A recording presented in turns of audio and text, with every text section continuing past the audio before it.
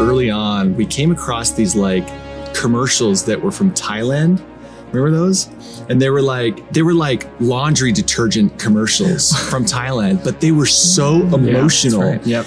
And I remember we were watching those thinking, we could make music like this. We could make music that is so emotional and tells such an amazing story that it just touches people's hearts. What's interesting is last year, a couple of years ago, we put out a survey to our fans on social media and we asked them, why do you love music? And far and away, the answer was because it makes me feel something.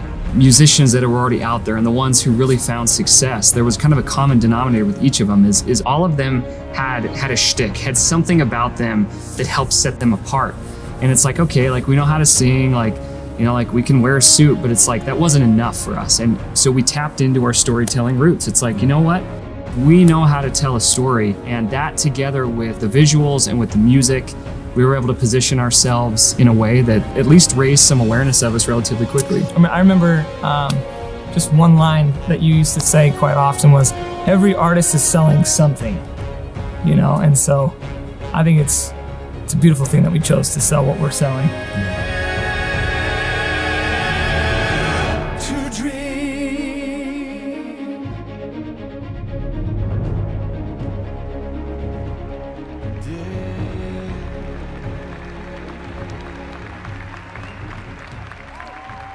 Well, this has been a great day, guys. Had a great show this afternoon. Thank you for being such a fantastic audience tonight.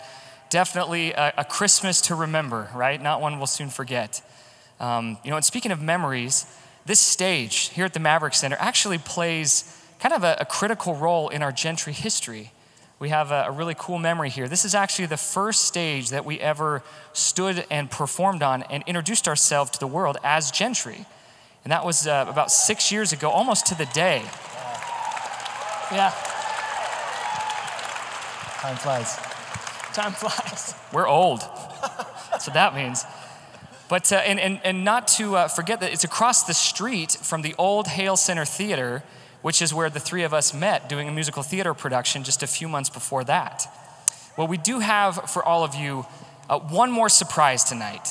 It's one that we're very, very excited about. We've been kind of keeping it under wraps for a little over a month now. And we are excited to announce Gentry's return to the musical theater stage in the show that brought us together, Les Miserables.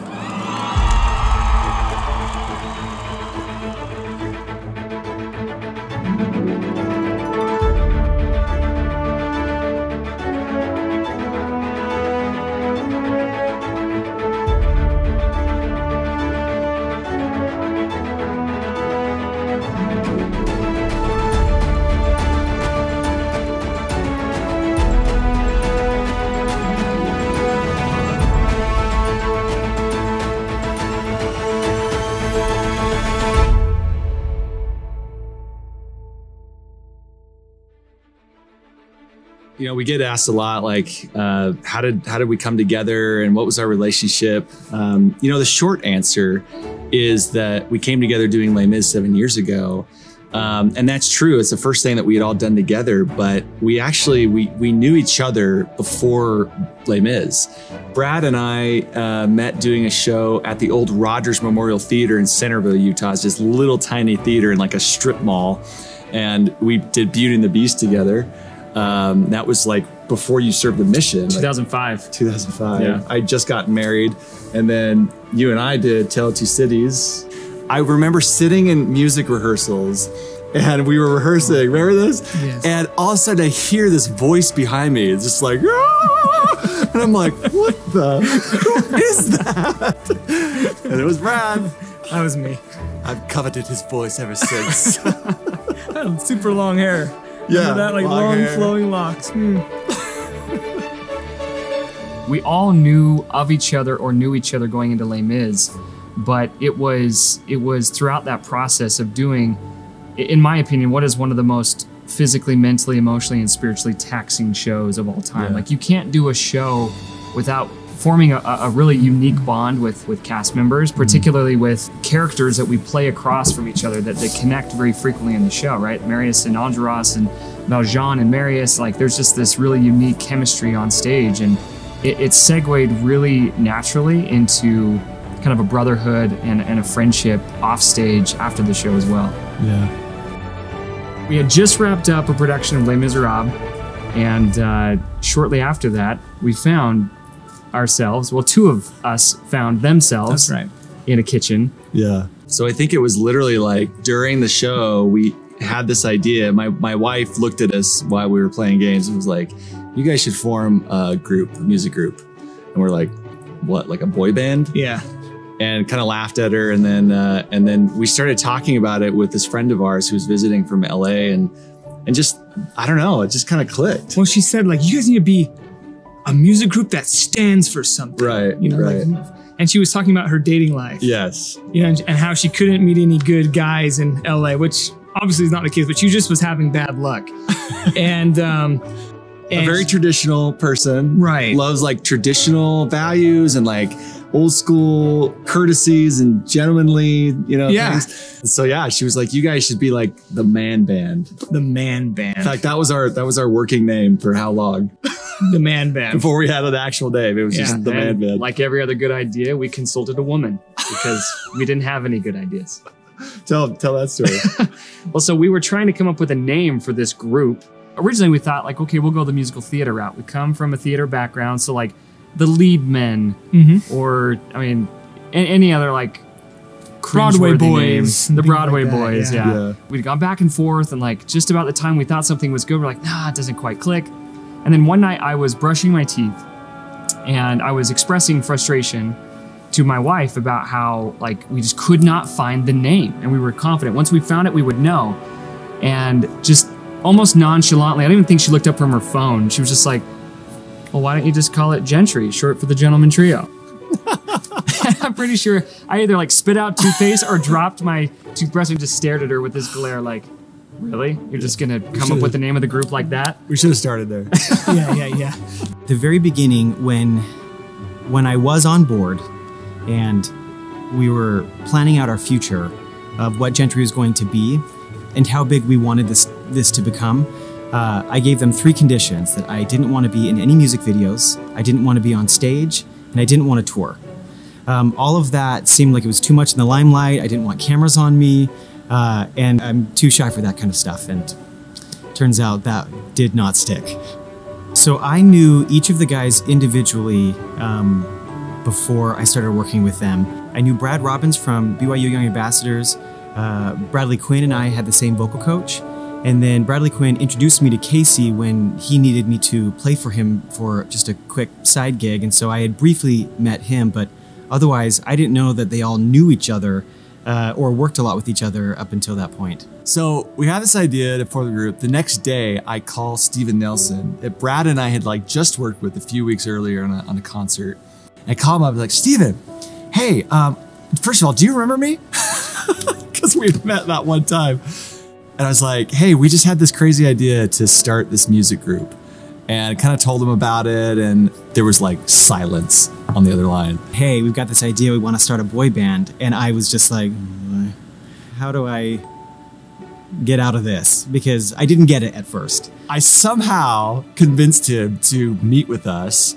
And so we met, and then we agreed to do an arrangement of Till I Hear You Sing. Yes. Right?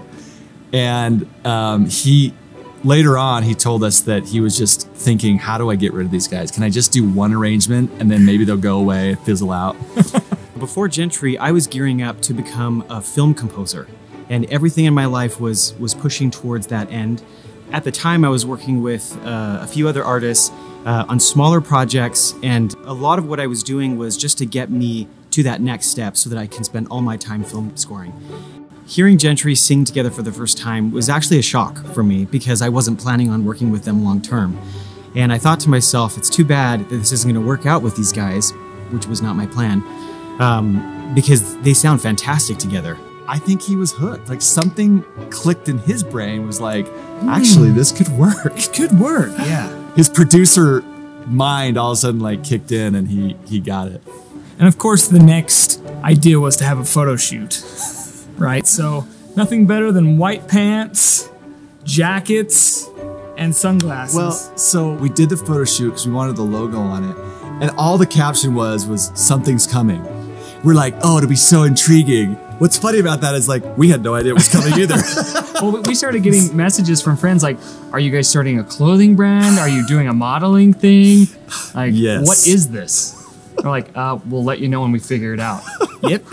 But it turned out to be actually, I think, to our benefit because there was some intrigue around it and like, what are these guys doing?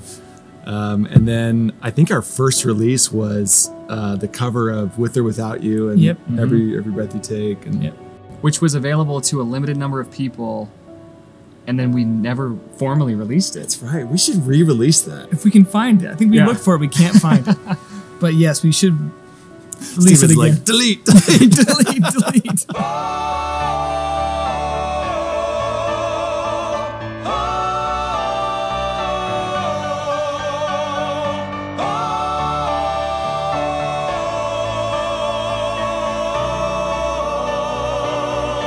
Every breath you take, with or without you, every move you make, with or without, with or without you, with or without you.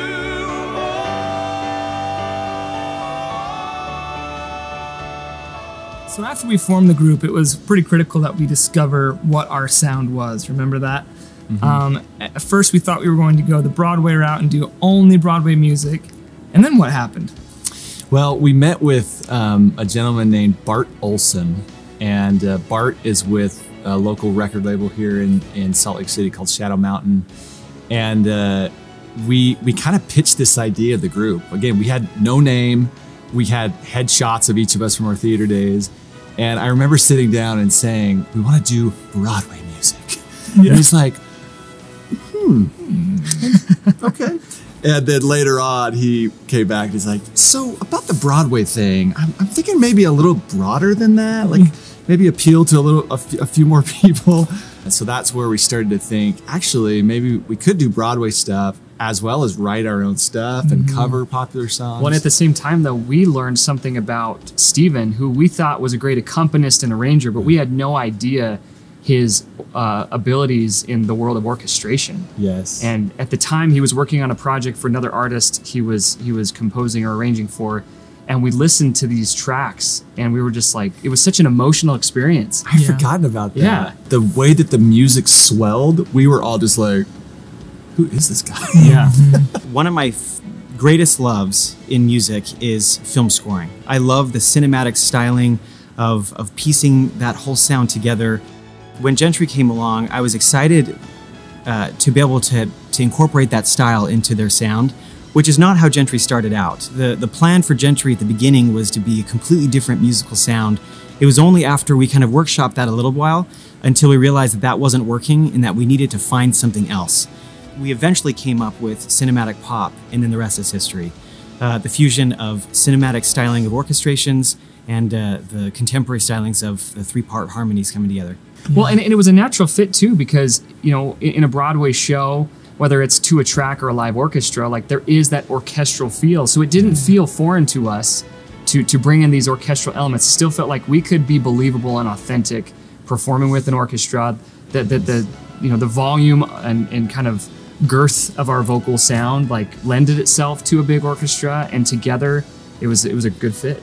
And I think one of the reasons we loved that orchestrated big sound and also the Broadway music style was because we're able to tell stories. Totally. Having Steven have that unique gift to be able to orchestrate beautiful sweeping tracks in music it's amazing. Eventually, it turned out to be a really good thing that I stuck out a little bit longer, because once we came up with cinematic pop, and then my background in film scoring and all of the great contemporary stylings they have vocally coming together, that's when I saw the vision and I got really excited. And then from that point on, film scoring has kind of been out the window, and then life as we know it now, as I know it now, has been what it's turned out to be, which has been really fun. I realized when I started working with Gentry that maybe I didn't want a film score as much as I wanted to work with orchestras, and it gave me the perfect opportunity to do that.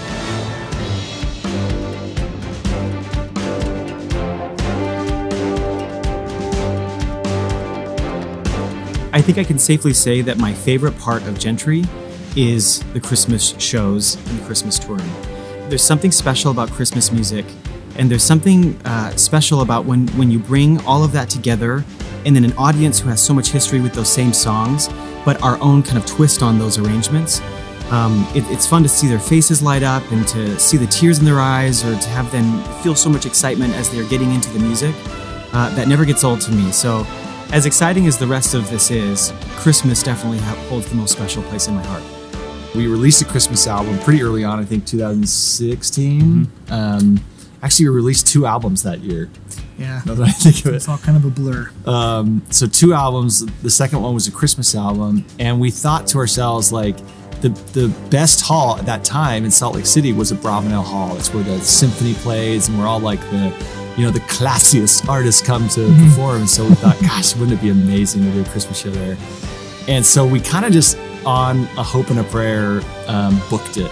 And we're working with somebody to help us kind of produce it. And we were so blown away and grateful that first year that it sold out. And I think that was maybe the first time, it was early enough on in our journey that we thought, wow, people like this. And that performance, if I remember correctly, the fire alarm went off. Right before Act 2. Right before Act 2, or intermission in this case. It sure did. All the haze we were using. Yes. So first big Christmas show, first big fiasco, and it turned out beautiful.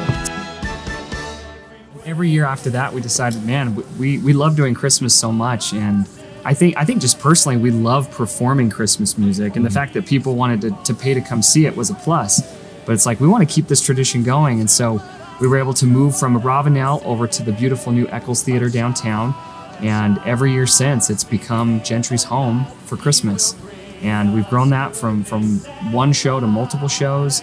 And I think the coolest messages we get every year are people who we had no idea even knew about it, or that they even wanted to come, send us texts after the show and be like, this is my family's new Christmas tradition, and we won't miss it.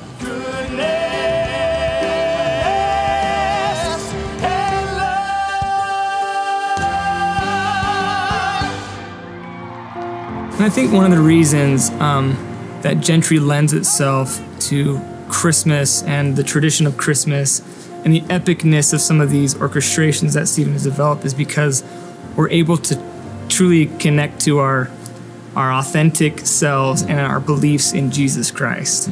You know, it's a time where a lot of people are thinking about the Savior, and it's meaningful, even more meaningful than the rest of the year. One of the things we found with Gentry is that we've been the most successful when we're just authentic to who we are. You know, and like you said, we all have a firm testimony of Jesus Christ, and so Christmas is just a natural way for us to really share our hearts and open up our souls. And I think that's one of the reasons why it's done well for us and it connects with people.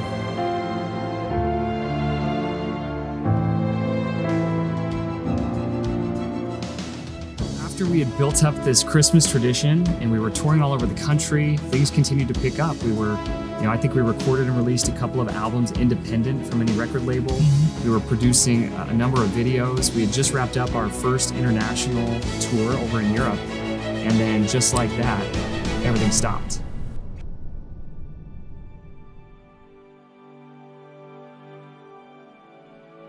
The world was faced with a global pandemic, and all of a sudden getting people together was no longer possible, and the Gentry world suddenly looked a lot different. And then we got a phone call from our dear friend Tammy Morgan. You guys remember that? From Hale Center Theater saying, hey, what are you doing? Not much. You want to come back and reprise your roles in Les Mis? Les Mis is recognized worldwide as the king daddy of all musical theater. I mean, there's nothing like it. It's on a pedestal all of its own. If you're a theater producer, like we are, you're asking, when can we get Les Mis? You know, every 6 months or so, at least once a year. and knowing that that's laughable and you're not going to get it. Because when a show is conceived, if it's a major hit, the national tours are going to grab it. It's going to stay in London. It's going to stay in New York consistently for a long, long time. And they don't want to dilute the power of that in any way. And so they don't get it out there. When I was in high school, Les Mis was the show, right? I mean, it was what we were all listening to. It was what we were all singing. And I remember also auditioning for the touring company when they came through Salt Lake back in my Marius days, and not even getting, you know, past that first filter. But I didn't care because it was Les Mis, and here we were, and it was awesome. So when they announced that we were doing it originally back in 14, I'm like, please choose me, please choose me. And then when they called me, it was like, yes, yes, I get to do this show that I have wanted to do since I was a teenager. It is one of my favorite shows that I've ever done. Our thoughts were our chances of getting Les Mis again, you know, trying to circumvent all of those national tours and everything was, you know, probably slim to none for a long, long time. Last August, the tour for Les Mis was going to be canceled. I thought, okay, bad misfortune because of COVID. And I thought, but maybe good fortune for us. So I texted my contact in New York. I said, John, do we have a chance of getting Les Mis? And I got an immediate no. So about 5 minutes later, though, I got this, if you could put it in the spring, there is a kind of a slim chance we might be able to make this work.